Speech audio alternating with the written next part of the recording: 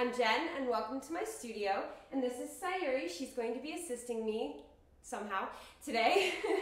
And today we're going to be doing a step tutorial. Now, a few weeks ago, bye, my assistant left, okay. A few weeks ago, or a few months ago, I don't remember when this is coming out, but I put out a video on how to do a shovel. If you have not learned how to do a shovel, go to that video because that is going to teach you the bare bones version of this step, the basic structure of what we're doing today, and you really need to learn that first. So if you haven't learned those, go to that video and learn the shovel. Now, the shovel technically is supposed to have a scuff in it.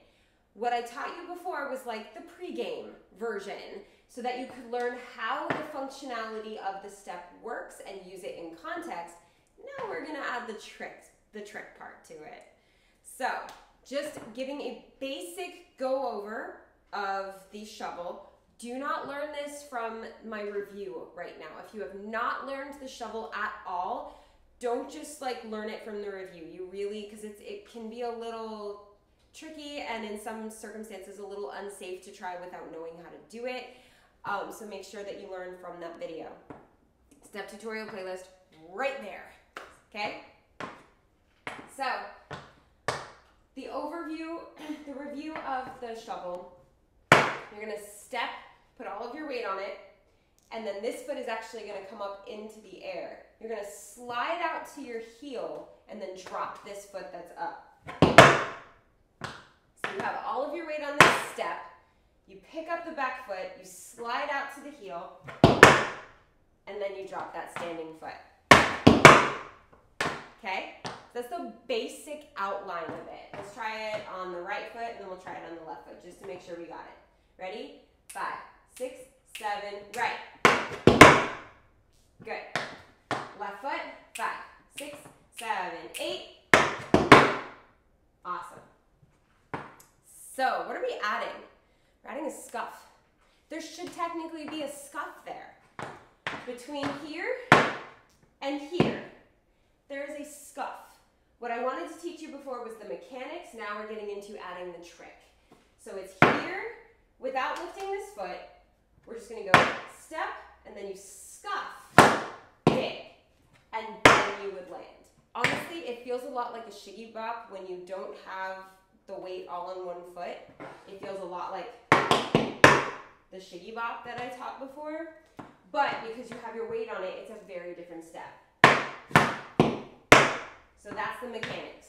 Step, scuff, dig, step. Good. Let's try it on the left foot. You have step, put some weight on that foot, scuff, dig, step. Left side again. Put some weight on it. 5, 6, 7, 8. Step, scuff, dig, step. Good. So the difficulty comes with putting all of your weight on the one foot and then still doing all that. So you have step, you're going to scuff, dig, land.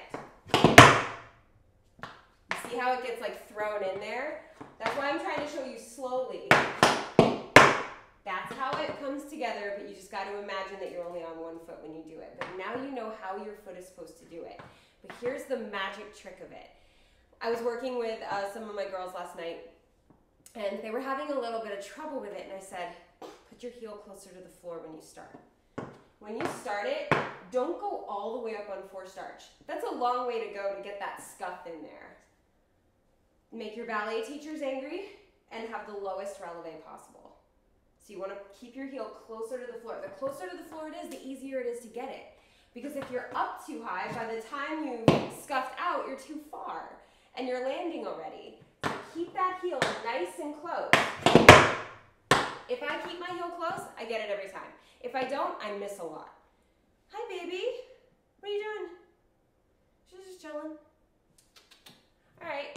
This is not really a step I can do while holding you, but this is what she does. She just like wants to interrupt and be held. Okay. Okay. So this is what we're doing today. I got it. Okay, so the left foot. Step, scuff, dig, step. Let's do it again. Ready? Step, scuff, dig, step. but give me like 5 minutes, literally 5 minutes, and then I won't put you down all day, okay? Don't be mad. All right, so left foot. Now, I'm gonna be honest, I don't always get this left foot right. My left foot's a little bit of a dirt, and I don't always get it right, but let's try it together. Keeping that heel down. Close, it was close. Keep your heel as far down as you can, not flat and not all the way up, but somewhere close. Would you not knock over the lamp, please? Yes. So, step, scuff, dig, land. Left foot again. Ready? 5, 6, 7, 8. All right, so hopefully you're getting that sound in there. If not, it's just something that takes practice. This took me a lot of practice. It also took me a lot of practice to like relearn because I forgot it was a step for years. A couple years ago, I remembered shovels existed. Stop it. Go play with that one.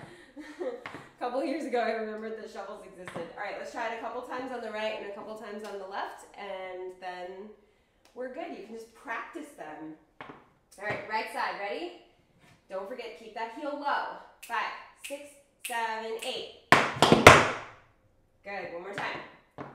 5, 6, 7, 8. Ooh, that one was good because I kept my heel even lower. So just find the sweet spot. Everybody's body has a different sweet spot. Find your sweet spot, okay? Left side. Why do I want to end on the left? I don't know. 5, 6, 7, 8. All right, we did it.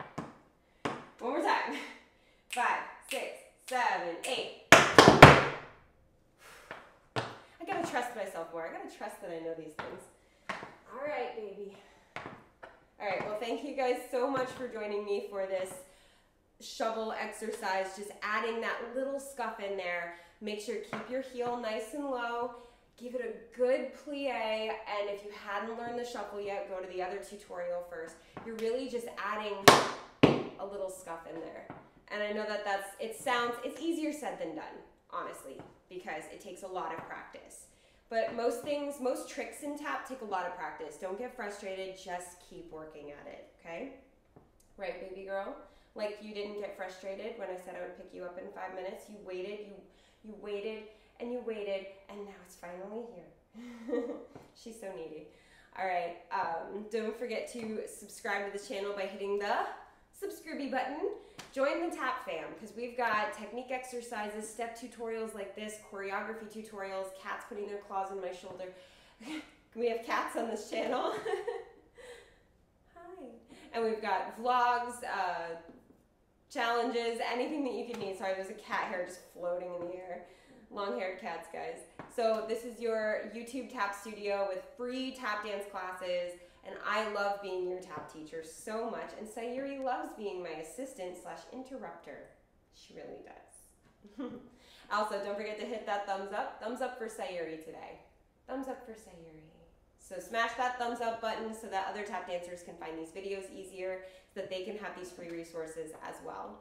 So I had a blast teaching this to you guys today, and as always, thank you for dancing with me. Do you guys hear her? Hang on, I'll come closer.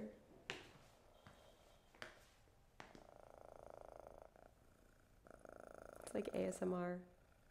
You just get cat purrs at the end of this video. All right, bye guys.